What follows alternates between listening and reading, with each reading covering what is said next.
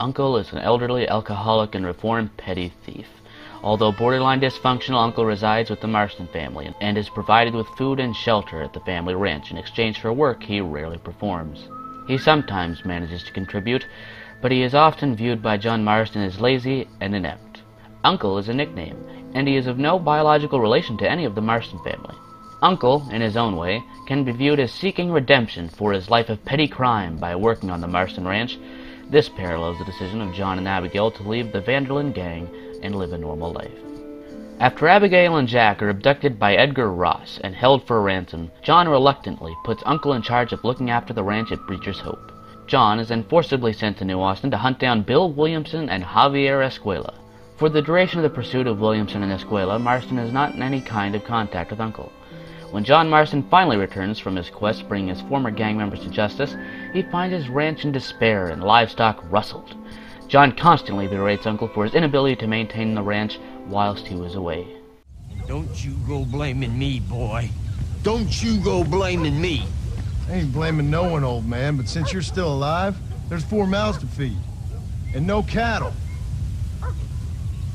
That's a nice way to greet somebody. Why don't I get a warm and tender embrace? Consider the fact I ain't put a bullet in your embrace, old man. You were supposed to look after the place. I did. Well, I did my best. Thing is, there was too many of them. I thought you was dead. I wasn't drinking. Hold your excuses until you figured out which one to use. Jack, go get your bags packed, boy. We got work to do. We leave in the morning. Go on. Yes, sir. Where are you going? Well, it's getting kind of dark now, but in the morning we've got to go get ourselves some more cattle. Uncle continues to live with the Marston family after John's return, working at the ranch. Uncle can be seen assisting in blacksmithing and animal tending duties. He and John herd the cattle on occasion and break horses on another, and most other times he can be seen napping around the ranch. Get up, old man. I am up. Get up. Oh. There, I'm up. Well, thank the good Lord you're back. Nothing worse for an old man than sleeping in the warm afternoon sun. You want a long sleep, Uncle? That can be arranged. It'll cost me less than food. You always was a hard and nasty man, John Marston. And you always was a useless, conniving thief. And where's them cattle? Did you take them to pasture? It's coming around to that. When exactly? It's easy to pick on the elderly. It's easy, but it ain't dignified. Come on, old man. Do this together. When U.S. Army soldiers and Bureau agents approach the ranch, Uncle spots them and immediately alerts John, enabling them to mount defenses and plan an escape for Jack and Abigail. John, come here! John, come here, quick! Take a look at that. Jack, go into the house, lock all the doors. Whatever happens, don't come outside. You hear me? Whatever happens. Okay. Come here, son. Whatever happens, keep the doors locked and your mother inside. Promise me, son. Promise me. Who is it, Pa? It's just some old friends. Me and Uncle take care of it. Now you go inside and you keep the doors and the windows locked. I hear you. Then run! Yeah, run, boy! Well, old man, looks like things is about to get settled once and for all. So it seems. Uncle assists John in fighting the soldiers, showing great competence with a rifle, but is ultimately wounded in the chest. Jack ceases firing and comes to Uncle's side, while John continues fending off the soldiers. Hang in there, Uncle! I'm gonna get you out of here safe! Ain't time, John. Ain't gonna make it off this porch anyhow. You take Jack and Abby. Take them and... Don't worry about me. Let's get him out of here. No! Uncle, please! John returns to Uncle and thanks him for his sacrifice. Uncle promptly demands that they escape, and then bleeds to death.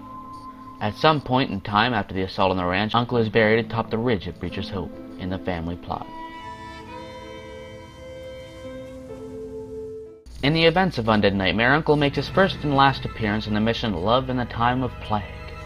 John, after riding through the intense downpour of the storm, comes home at night to find Uncle's not returned from town, with the family assuming he's taken shelter from the storm. Something funny's going on out there.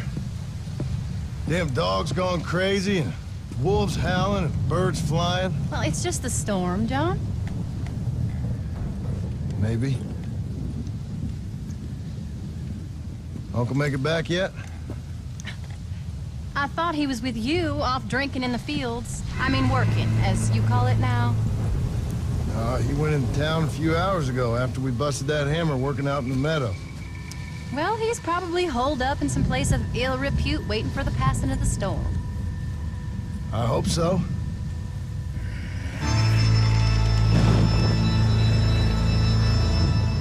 Well, that old man can take care of himself.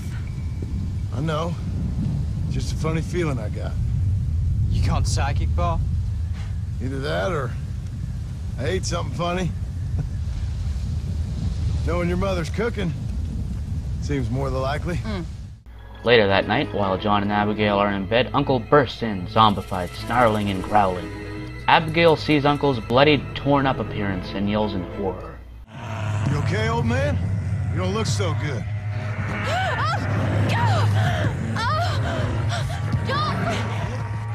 What is going on?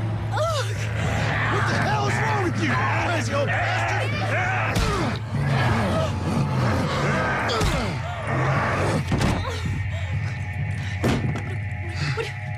Where you going? Where you going? To get my gun.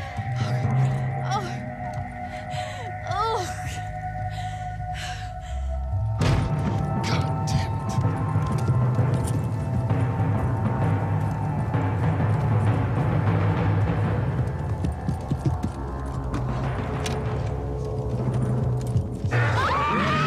As John is getting a shotgun from his workshop, Uncle chases Abigail out to the front porch. She then trips in the yard near the porch, and Uncle takes the opportunity to jump on Abigail and bite her on the neck. Uncle! You dumb son of a bitch! Stop! John, arriving to see Uncle had already jumped on Abigail, yells at Uncle, causing him to turn and face John. What'd you do to her, you sick bastard? That has been everything we know about the character of Uncle in Red Dead Redemption. Your hands upon a dead man's gun, and you're looking down the sights. Your heart is worn and the seams are torn.